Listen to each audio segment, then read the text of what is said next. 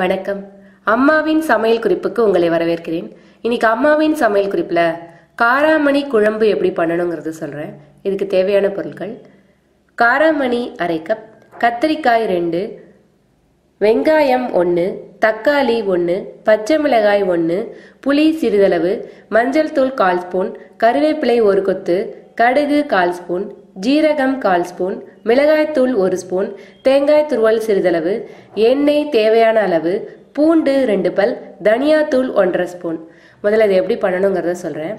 தேங்காயையும் ஜீரகத்தையும் விழுதாக அரைச்சி வச்சுக்கணும். காராமணியை ஒரு வெறும் வாணலியில் வறுத்து அதை 1 மணி நேரம் ஊற வச்சுட்டு குக்கரில் தண்ணி விட்டு காராமணியை வேக வச்சுக்கணும். வாணலியில் எண்ணெய் விட்டு வெங்காயம், பூண்டு, தக்காளி, கத்திரிக்காய், பச்சை மிளகாய் இதெல்லாம் போட்டு நல்லா வதக்கி அது கூட மஞ்சத்தூள், மிளகாய்த்தூள், தனியாத்தூள், உப்பு இதெல்லாம் சேர்த்து நல்லா கலரிக்கணும். புளித்தண்ணி விட்டு கொதிக்க விட்டு அந்த வேக வச்சிருக்கிற காராமணியும் போட்டு நல்லா கலரிக்கணும். அரைச்சி வச்சிருக்கிற தேங்காய் விழுதையும் போட்டு அதோட நல்லா கிண்டிக்கணும். வாணலியில் எண்ணெய் விட்டு கடுகு, உளுத்தம்பருப்பு, கருவேப்பிலை தாளித்து இந்த கலவையில் ஊற்றிடணும். இப்போ காராமணி குழம்பு தயாராகிடும். தேங்க்யூ.